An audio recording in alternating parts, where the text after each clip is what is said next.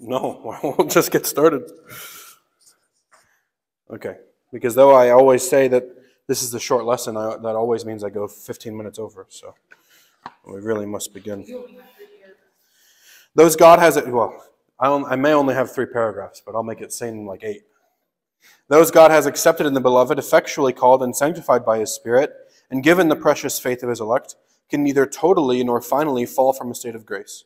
They will certainly persevere in grace to the end and be eternally saved, because the gifts and callings of God are irrevocable. Therefore, he still brings about and nourishes in them faith, repentance, love, joy, hope, and all the graces of the Spirit that lead to immortality. Even though many storms and floods arise and beat against them, yet those things will never be able to move the elect from the foundation and rock to which they are anchored by faith. The felt sight of the light and the love of God may be clouded and obscured from them for a time through their unbelief and the temptations of Satan. Yet God is still the same. They will certainly be kept by the power of God for salvation, where they will enjoy their purchased possession. For they are engraved on the palms of his hands, and their names have been written in the book of life from all eternity. As I said before, this is a very comforting chapter, this one and the next, which there is a great amount of overlap. So you may have questions about how do I know that I'm really a saint and I will be preserved or I will persevere? Those are all questions for next week, which is on the topic of assurance of grace, assurance of salvation. So if you have any questions like that, you can ask them now if you'd like, but we will address them in full next week. But let us begin here. I have listed paragraph 1 in your notes, the extent of perseverance. And I use the phrase extent because it is important for us to know how far this perseverance goes. That being all the way. It goes to the end. That we do not persevere only for a time. And I will use interchangeably the words persevere and preserve, because our confession in the original text kind of uses them interchangeably. That from our end, we are persevering, but from God's end, he is preserving us. So I will use those phrases interchangeably. But that God does preserve us to the end, all the way to the end. That we must eventually be saved, and the text of our confession speaks very importantly at the very beginning. Those God has accepted in the beloved. Okay, he is laying out the object. Those people that will be preserved are only those who are accepted in the beloved. We must eventually be saved because we are accepted in the beloved.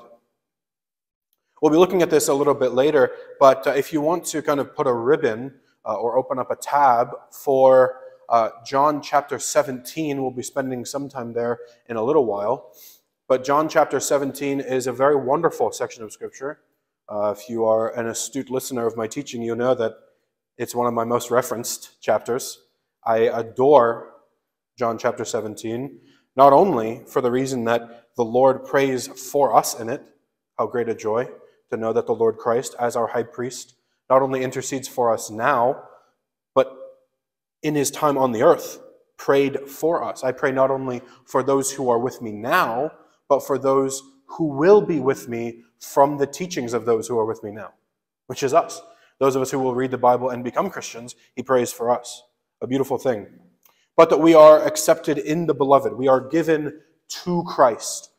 Again, that imagery which I've drawn on the chart a number of times on the whiteboard of the economy of the Trinity, the economy of salvation, that the Father gives a people to the Son as a love gift. He grants them over. We are in the beloved. And because of that, we are ultimately preserved. And also, because of that, we receive blessings from God. That we receive blessings from God. Therefore, he still brings about and nourishes in them faith, repentance, love, joy, hope, and all the graces of the Spirit that lead to immortality. We always receive them, and we will ultimately receive the final blessing, which is glorification, as we persevere to the end, as we are preserved to the end, because we are accepted in the beloved.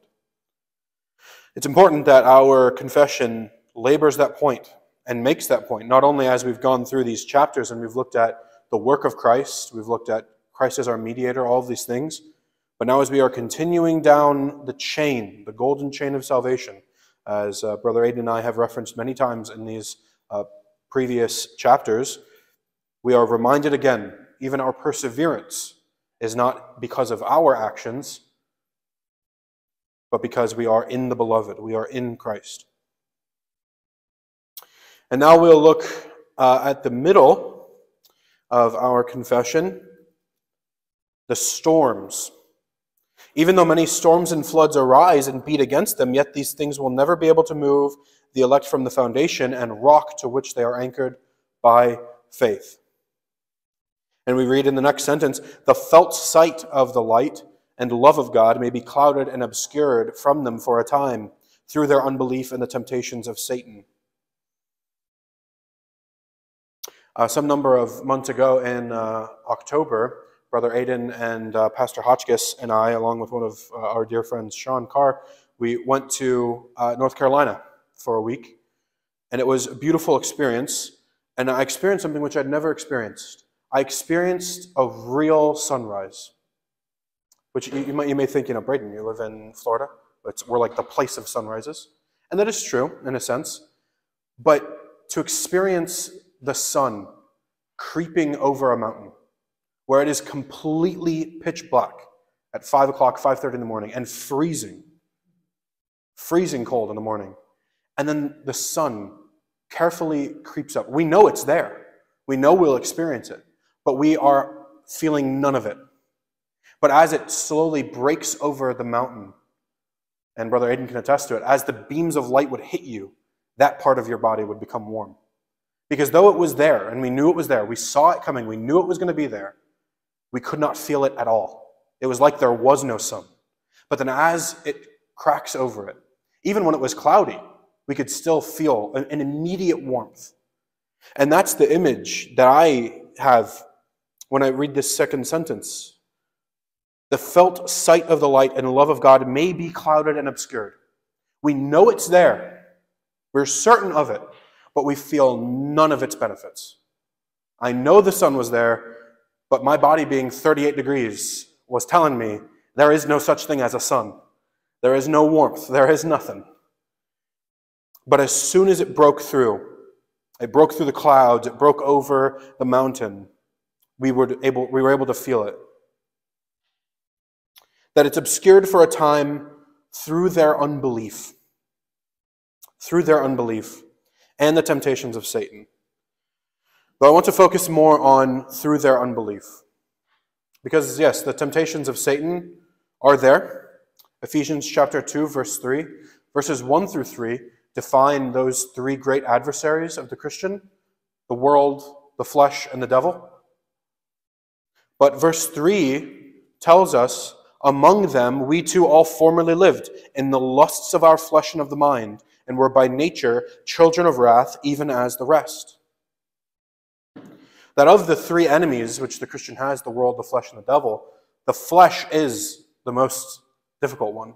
What was that address? Ephesians 2:3, verses 1 and 2. Before that one are where he also speaks of the flesh, or the world and the devil. But in verse 3 of Ephesians 2, that's where he focuses on the flesh. Paul does.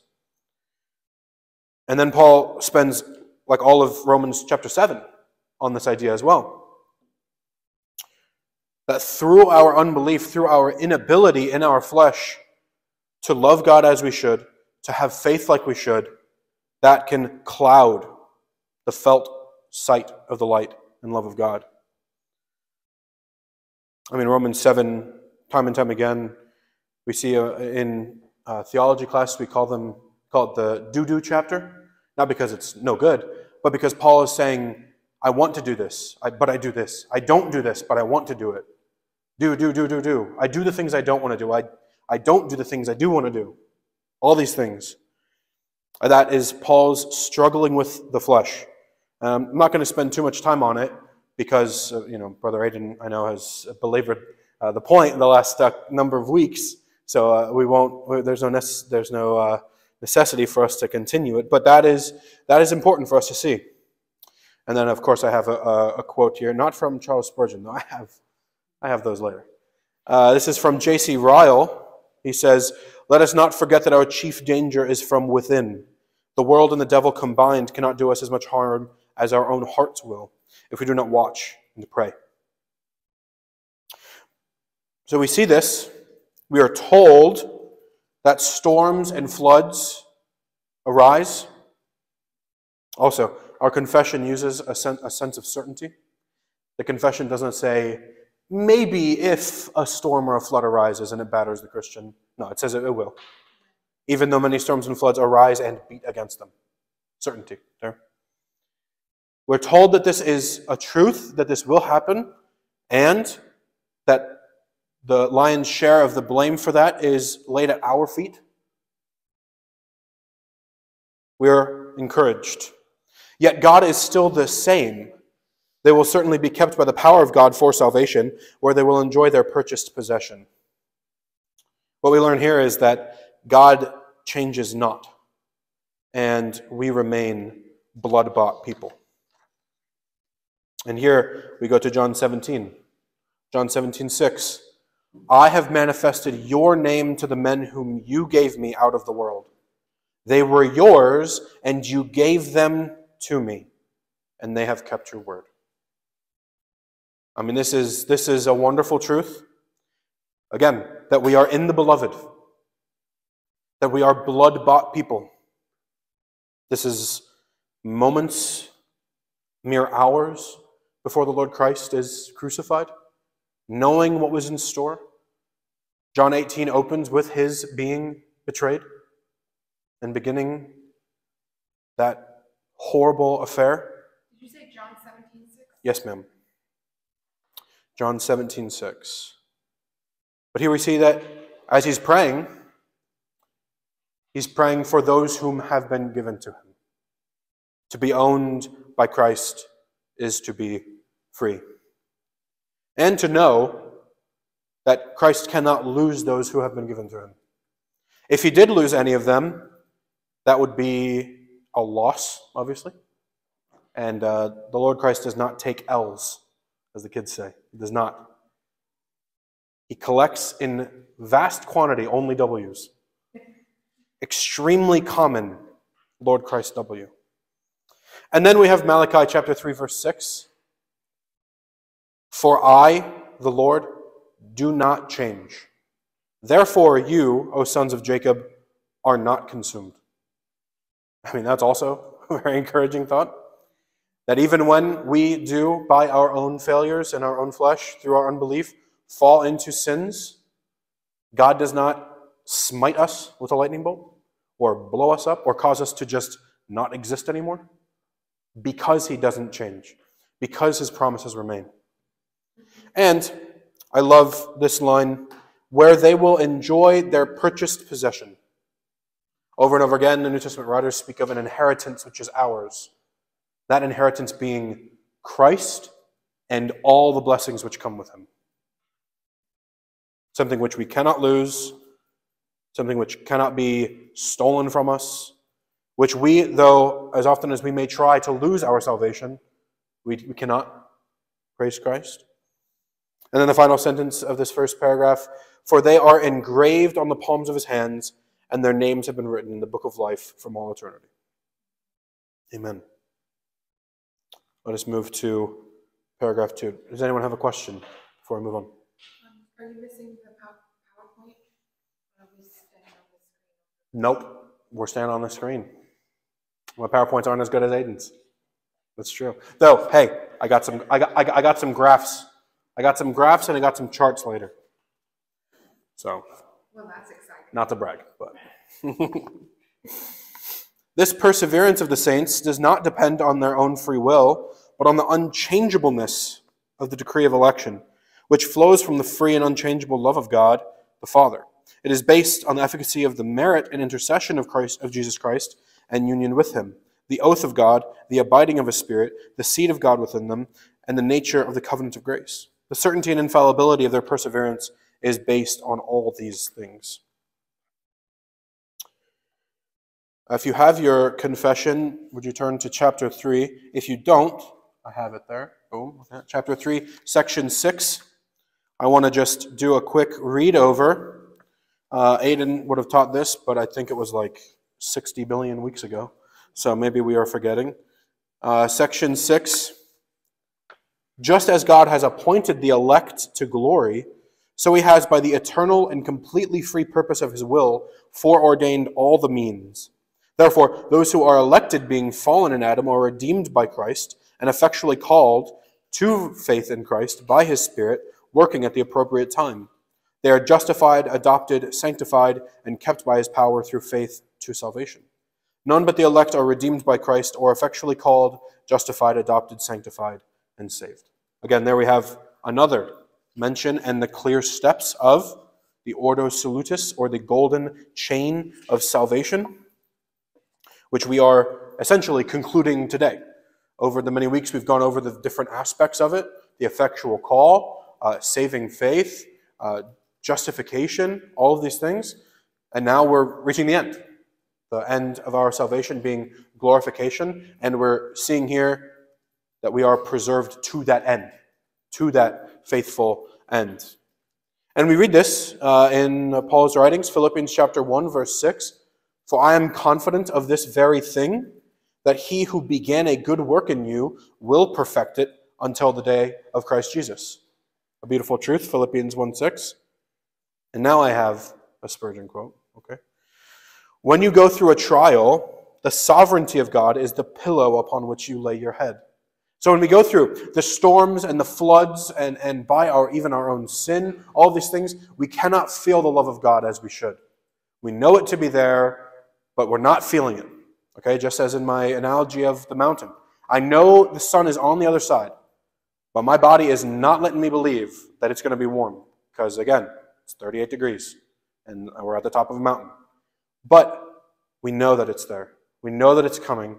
We know that relief is coming soon. So when we go through that, we can rest in the sovereignty of God. And we can rest in the election of God. I have listed here that election is the foundation of our salvation. Election is the foundation of our salvation. Election happened at the beginning, in eternity past, before we were saved. And election is bringing us all the way to the end. All the way to the end. Again, not by anything of our beauty or righteousness or anything like that, but of Christ, of God's election. And now we can look here at the second sentence of this paragraph. It is based on the efficacy of the merit and intercession of Jesus Christ and union with Him. The merit. And any time I use the word merit, I mean, I'm going to bring up the Roman system. And here we have it. What? No, this is it. I looked for maybe 20 minutes this morning to find a better chart. Yeah, this morning, yeah. And there was nothing, no chart better than this one. But it works. And part of it, when we look at it and we're like, wow, that's very confusing. It's true. And it shouldn't be that way. But here I can use, oh, yes. I have a little laser pointer here. So, the Roman system, it starts with the atonement here. All right, then we move into baptism. Baptism, which moves us into confirmation. And here we have the red line listing saved and unsaved, obviously. And something that this chart doesn't really tell us is that really any sin brings us to this unsaved part. Essentially, really. It has purgatory here, but purgatory only happens to the people that aren't completely perfect, which would be everybody. Okay? Now, the way that they kind of try to combat this is by having something known as the treasury of merit. I hope you got your tin foil and your duct tape, wrap your head together so it doesn't explode when we look at this. But the treasury of merit is this really big treasure chest in heaven, apparently. That when a saint dies, and they're better than us, so they're perfect. And some of them are so perfect, they're extra perfect. And so when they die, they have extra merit. It's like, when you pour a can of pop into a drink and it overflows, all that overflow is extra merit, which is then put into this treasure chest. And then the church doles out the treasure chest, all the goodies and toys from the treasure chest, to us plebeians through, the traditional way was through indulgences. The common phrase during the era of the Reformation by Tetzel, whatever it is, was as soon as the coin in the coffer rings, the soul out of purgatory springs. And again, this is the merit, which is only a system which can be devised because the Roman system requires additional works, additional merits to be given to the person, so that when they're up here in this region and they commit sins, they fall down and they get closer and closer to the unsaved area. Or if they commit a mortal sin, they're stuck forever, man. Sad, sucks to suck, I guess, but you're down there forever. You're never making it back up here. This being glorification, the end point that we've been talking about. What we persevere to, what God, from His side, preserves us to.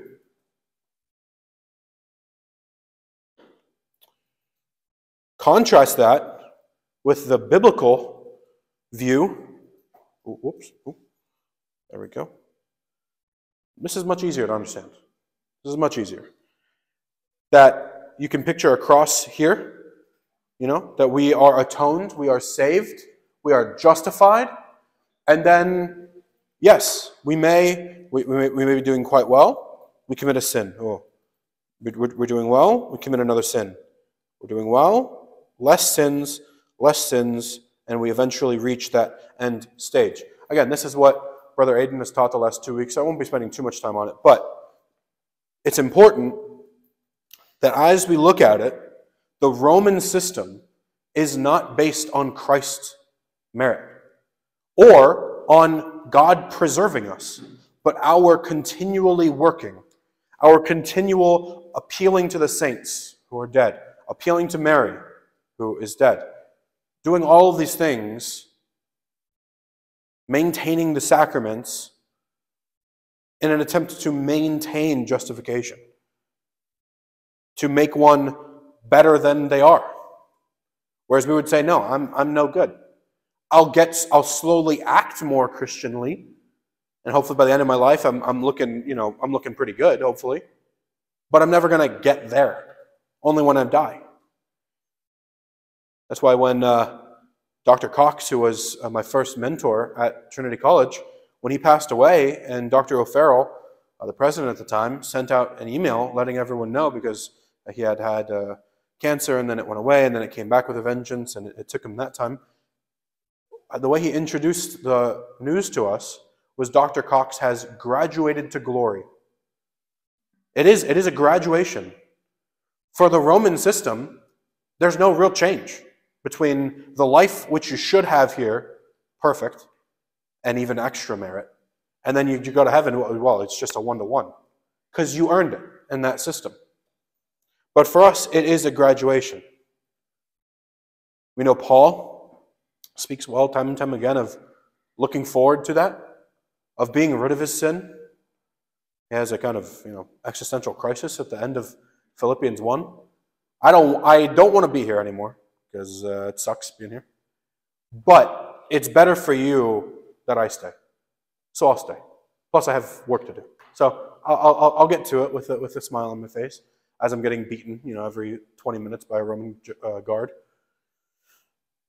But this is the system of the merit, that even our persevering is not our work.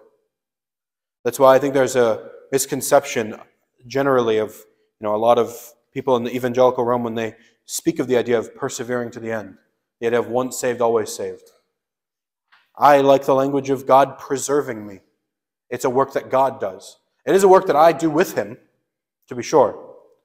But even that work is the Holy Spirit working within me. As Paul says, the good I do is not my own, but it is Christ in me. Now, let us look into paragraph 3. Any questions on paragraph 2? No?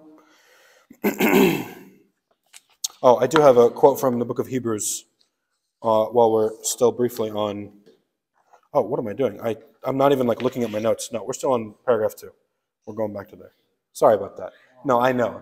Listen, Dad, before you were here, it's too much. The iPad's throwing me off. It's the technology.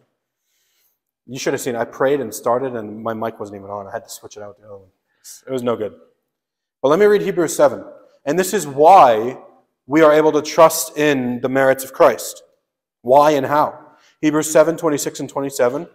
For it was fitting for us to have such a high priest, holy, innocent, undefiled, separated, and exalted above the heavens, who does not need daily, like those high priests, to offer up sacrifices, first for his own sins, and then for the sins of the people. Because this he did once for all, when he offered up himself. Okay? So that's how we crush the Roman Catholics with facts and logic, is with Romans 7, or Hebrews 7. Because they would say you need to, in the Mass, you need to re-sacrifice Christ. Okay? Re-sacrificium is the language of the Mass. We re-sacrifice Christ when in the Mass, when the priest holds up the wafer and he does sort of thing. That's him re-sacrificing, re-offering to God the Father the sacrifice of Christ, which is, I don't have to tell you, blatant heresy. Because it was done once, for all sins. And then we have the Spirit as a seal. We see this in the text of our confession. We see the abiding of his Spirit, the seed of God within them. The abiding of his Spirit, we can kind of say, which is the seed of God within the Christian. That the Spirit is a seal. If you will turn with me to Ephesians chapter 1.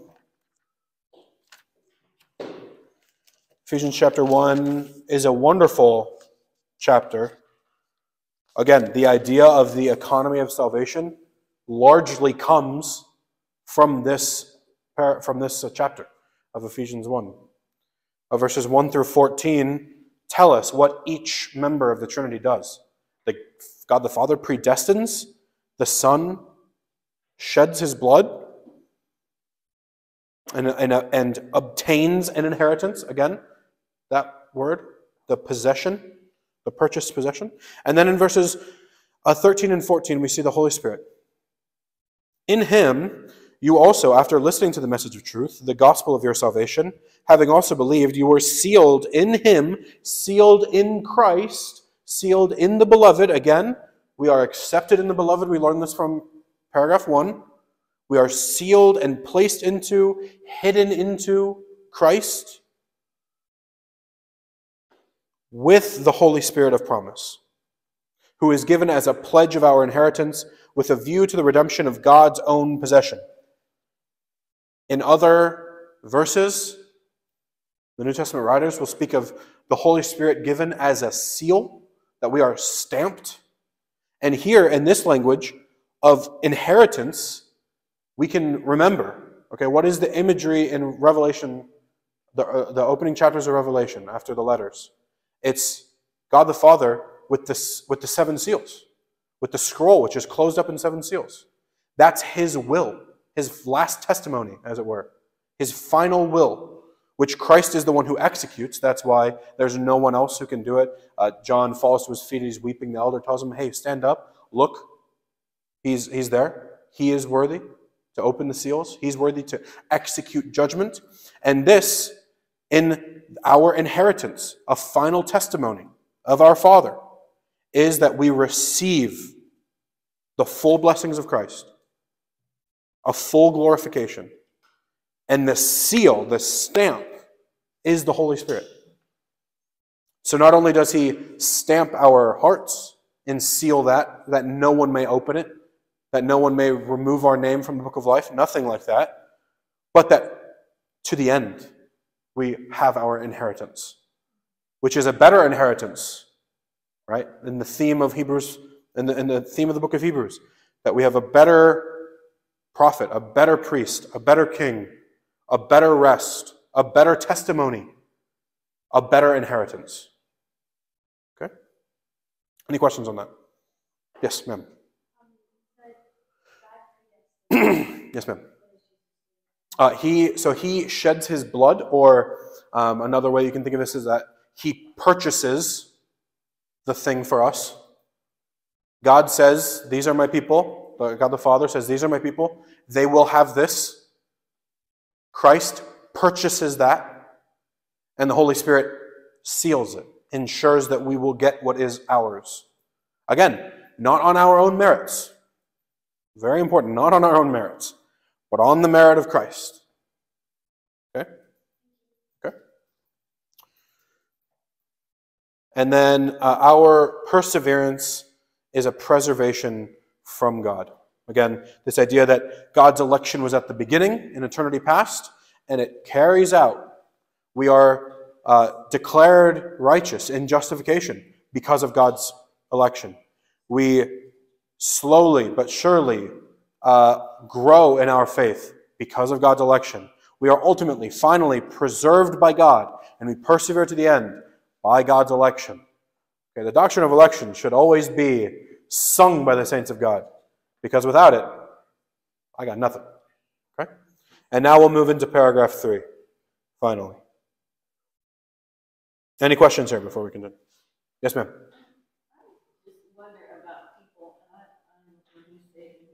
Mm-hmm. But, you know, if you try to present them with this type of theology that God chose us and, you know, had nothing to do with us, yeah. people get really angry when you bring that up. Yeah, so this I would not classify as elementary teaching. We maybe don't want to lead with, let me instruct you carefully and minutely on this higher theology. No, the first thing we start with when we preach the gospel is be saved. Repent on Christ, be saved. God was through Christ reconciling the world back to himself, 2 Corinthians 5 tells us. So we, as ambassadors of God, are begging you, be reconciled. That's what we present to people. You know, this You know, because I said that one time in Sunday school at another Baptist church. Yeah. I said, you know, I learned that I don't have to explain theology to a lost person. I just have to tell them the basics. Right. You need a Savior. Yes. And a lady in the class said, you can't tell people they're a sinner. You can't judge people. Well, you can, to be sure. Yeah, you can, to be sure. And we will, Brother Aiden and Pastor Hotchkiss and I are kind of cooking up some different short classes, again, to kind of break up. You know, we don't want to fall into a monotony with the London Baptist Confession. One of the things we're looking at doing is teaching a couple weeks, maybe 2 or 3 weeks, on a class on evangelism. How can we evangelize to lost people? And then maybe even specifically, how do we evangelize to certain groups? Okay, how do we talk to members of the LGBTQ community? How do we speak to Muslims? How do we, Mormons maybe? All these different things. Those are things that we are definitely looking into. But yeah, we can definitely tell people that they're sinners. The Bible tells us to do that. Where there was no knowledge of sin, there can be no repentance. Okay? So, good question, no? And now we're on to paragraph 3. They may fall into grievous sins and continue in them for a time, due to the temptation of Satan and the world, the strength of corruption remaining in them, and the neglect of means of their preservation. In so doing, they incur God's displeasure and grieve his Holy Spirit. Their graces and comforts become impaired, their hearts are hardened, and their consciences wounded. They hurt and scandalize others and bring temporary judgment on themselves. Nevertheless, they will renew their repentance and be preserved through faith in Christ Jesus to the end. He here is talking about those who are accepted in the beloved. Again, those who are Christians. They may fall away, and pretty dastardly fall away even. Okay? But when that happens, a myriad of different things can and may and will happen with the purpose of God bringing them back. And for this, I will quote another section of the confession. This one I taught about a bajillion weeks ago. Chapter 5, section 5. Are you typing this, Mom? That's fine. Okay, well, because this next one. Yeah, you can just, copy paste. So here we have chapter 5, section 5. The perfectly wise, righteous, and gracious God often allows his own children for a time to experience a variety of temptations and sinfulness of their own hearts. He does this to chastise them for their former sins, or to make them aware of the hidden strength of the corruption and deceitfulness of their hearts, so that they may be humbled. He also does this to lead them to a closer and more constant dependence on him to sustain them, to make them more cautious about all future circumstances that may lead to sin, and for other just and holy purposes. So whatever happens to any of his elect happens by his appointment, for his glory, and for their good. Now, these are two possibly different things. In chapter 5, I taught it mostly on a difficulty coming at us from more of a natural stance, or God not necessarily punishing us. However, it's still true that in paragraph 3, as we're looking at it here, sorry, Mom. Here, God is chastising his children, okay? Eventually bringing them back with the express purpose of bringing them back. One of the things which we see here is that spiritual warfare must start with personal holiness. They may fall into grievous sins and continue in them for a time due to the temptation of Satan in the world, the strength of corruption remaining in them, and the neglect of means of their preservation. So again, yes, ma'am. Personal holiness. Yes, ma'am. That we must do as, again, for the last 2 weeks, Brother Aiden has encouraged us.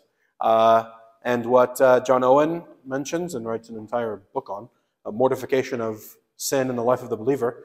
We must be daily killing sin, or sin will kill us. That there is a sense of, yes, there is temptation of Satan in the world. The world and the devil, they do dastardly things all the time. But, as we looked at before, the lion's share of it falls at our own feet. The strength of corruption remaining in us, and neglect of means of preservation. That for those two things, preservation, or strength of corruption remaining in us, from the confession. That for those two things, again, we can't necessarily control how tempted we are by the devil, or how tempted we are by the world. Those are always going to be there, pretty much. But what we can work on is killing the sin which remains in us, and being holy, actively holy. 1 Peter 2:24 speaks wonderfully. And he himself, meaning Christ, bore our sins in his body on the cross, so that, or for the purpose that, we may die to sin and live to righteousness. For by his wounds you were healed. That the spiritual warfare, our persevering, starts with us. There is a work that we have to do. Now, again, it is also a work which God does. Okay? And this leads into the next point. Do not grieve the Holy Spirit. In so doing, they incur God's displeasure and grieve his Holy Spirit. Yeah. No, that's right. Yeah. No, making sad is good. Yeah. No, that's fine. You're not making grief. Yeah. Hashtag sad. Holy Spirit, hashtag sad. Yeah, that's what that said. Ephesians 4, verse 30. Do not grieve the Holy Spirit of God. Again, bringing up this idea, by whom you were sealed for the day of redemption. Do not grieve the Holy Spirit of God. Elsewhere, I believe in one of Peter's epistle, or James, it's actually James 4:17, maybe? I didn't write it in my notes, but I believe in James 4, James does say, for the one who knows what the good thing is to do and doesn't do it, he sins. Okay? So there is sin by, action, by acting, and sin by omission. By not doing the thing we know is right. Okay? Was it James 4:17? Nice. Yeah. I'm very proud of myself. I didn't think that was right. I know it was James 4. But, so we don't want to actively do the wrong thing, obviously, but we don't also want to know what the right thing is to do, know how we can best serve God, feel the Holy Spirit, nudging us along. Hey, do the good thing, do the right thing. For me, I always think of the Holy Spirit as Stu Parsons' voice. He's one of my professors at Trinity, and he's like the most holy guy that I know ever. And Aiden would probably say the same. He's like, I don't know how he doesn't levitate. He's like such a saint. That's crazy. But he has this wonderful kind of, yay, you good theologians, yeah. He's so encouraging. And so that for me, the Holy Spirit speaks in that voice. And so we don't want the Holy Spirit to be nudging us to do a good thing, to do a holy and righteous act, and then we just kind of, kick him in the face. No, I'm gonna go do my own thing. That grieves the Holy Spirit. That makes him sad. Which, that's not a wrong phrase. That is right. I thought it was funny when you said it. But yeah, don't. I want to say something. Yes, ma'am. You hear all the time people say, "Oh, I'm being spiritually attacked," or Yeah. You don't ever hear it that that starts with you. Yeah. It doesn't only end with you. Because Sure. We can respond. Yeah. Choose a response.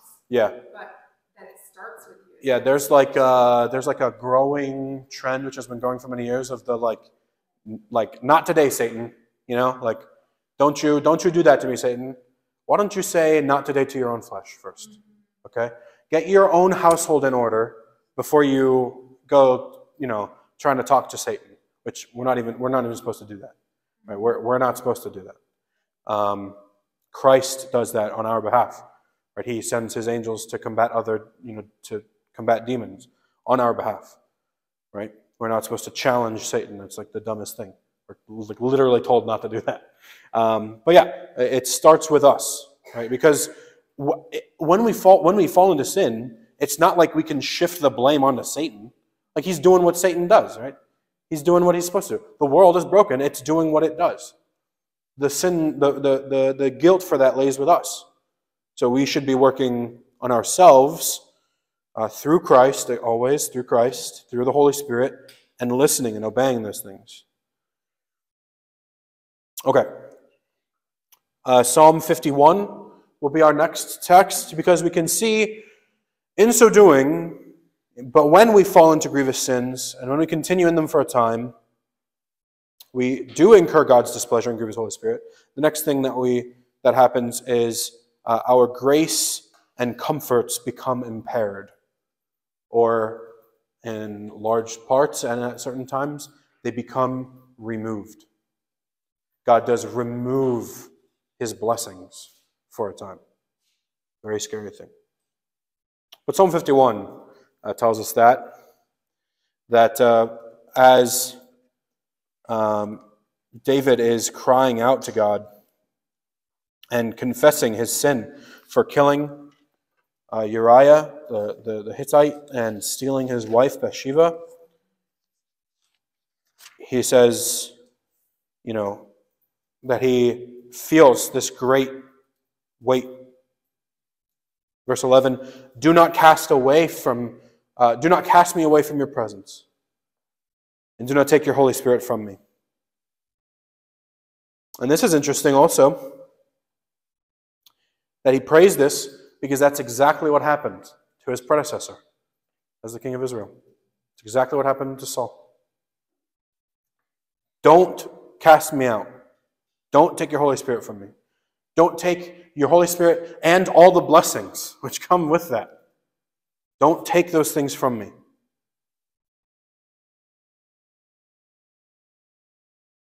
Any question on that? That one's pretty easy. Not too. And I'm just using Psalm 51 because it's like the easiest way to kind of look at that. Also Psalm 32 for the next section which our confession tells us happens as a result of falling into grievous sin is the hardening of heart and a conscience which is wounded, which is different. What was the first part of that? Hardening of heart. The first part. The one before, with Psalm 51? A removal of grace. Okay. Is Psalm 51. And then Psalm 32 is for the hardening of heart. Another psalm from David, as he does all the time. And this one is also kind of loss of the grace as well. But picking up in verse 3, when I kept silent about my sin, my body wasted away. Through my groaning all day long, for day and night your hand was heavy upon me. My vitality was drained away as with the fever heat of summer. I acknowledged my sin to you, and my iniquity I did not hide. I said, I will confess my transgression to the Lord, and you forgave the guilt of my sin. That this is important when we don't confess our sins, when we try to just live with them, which we should never do. We should never become roommates with sin in our life. Now, when this happens, there may not be physical torment, but there is certainly spiritual. And I'd find in my own life there is accompanying physical torment, which is heavy on us, and a wounded conscience. That God's hand is heavy upon us. Our vitality is drained. And then our body wastes away while we're silent. And then there is next a temporary judgment which comes to the people of God as they fall into grievous sins. They hurt and scandalize others and bring temporary judgment on themselves. Now, this temporary judgment can look like a myriad of different things. But I will use again the example of David. 2 Samuel 12:14. However, because by this deed you have given occasion to the enemies of the Lord to blaspheme, the child also that is born to you shall surely die. This was on account of David's sin with Bathsheba and the murder of Uriah the Hittite, that the child that was conceived in that union did die. And Nathan makes it very clear. He says, he goes up to David, David confesses to everything. This is shortly after Nathan's, proclamation of, you are the man who stole a precious sheep when you had thousands already, and you killed a man. You're the man. You are that man. Yeah, I didn't watch VeggieTales. And so this is after David confesses and says, I did this. How could I have done this? I did this. Please forgive me. Nathan then says, you are accepted. God does forgive you. However, because by this deed you have given occasion to the enemies of the Lord to blaspheme, the child also that is born to you shall surely die. Again, it's not to say that every Christian who falls into grievous sin, their firstborn is going to die. That's obviously not what I'm saying, not what the Bible teaches. But there is oftentimes a temporary judgment.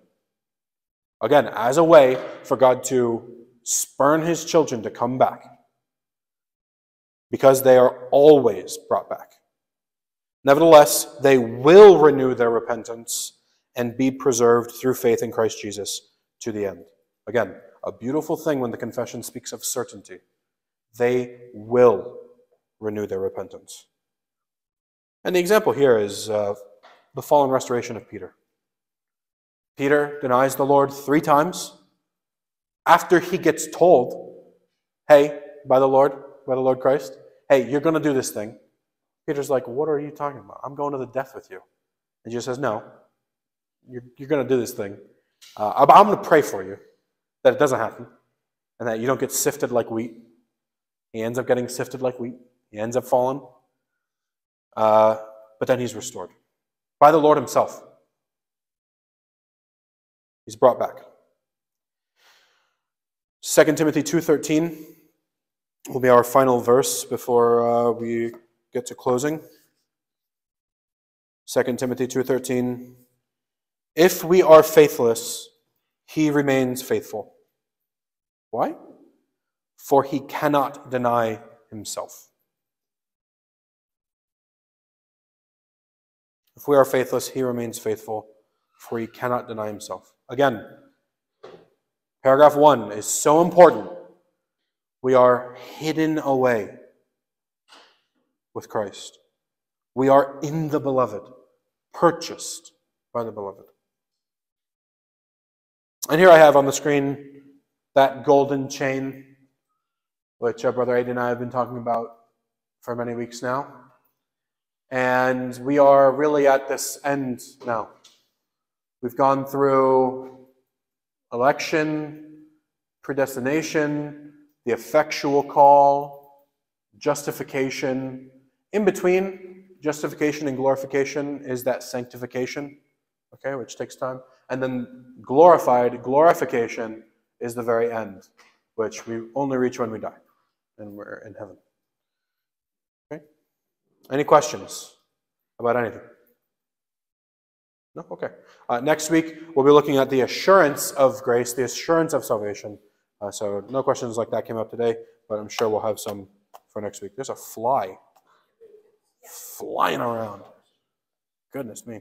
All right. I do, of course, have one Spurgeon quote to end, which is, you're shocked. Well, I had a Spurgeon quote before you came back in. And it's this.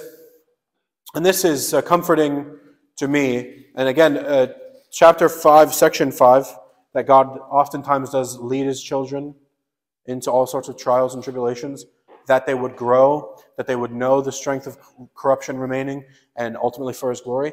I tie that very similarly with this chapter. And I remember this verse very fondly. The Lord's mercy often rides to the door of our hearts on the black horse of affliction. Jesus uses the whole range of our experience to wean us from earth and woo us to heaven. Okay. Let us pray.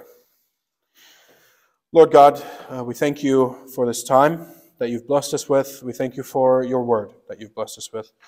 We pray for our brothers and sisters who are not able to be with us now, that you would hold them close to your heart, that you would heal those who are ill, that you would minister to them all, and minister to us also, Lord, that we would grow in holiness and devotion, a real love for you. We would look forward to our glorification when we will no longer sin, when we will be with the Lord himself, when, Lord, wean us off of this earth and woo us towards the blessed heaven. We pray for the service coming up. We pray for Pastor Hotchkiss as he prepares to deliver your word and boldly and well. Let it be planted deep within our hearts, that we would grow, and as we leave this place, we would desire to make our King known in Tarpon Springs and to all of our lives. To every aspect of our life, we would glorify you. In the name of Christ we pray. Amen. Do you have that quote written? Which quote? The last one?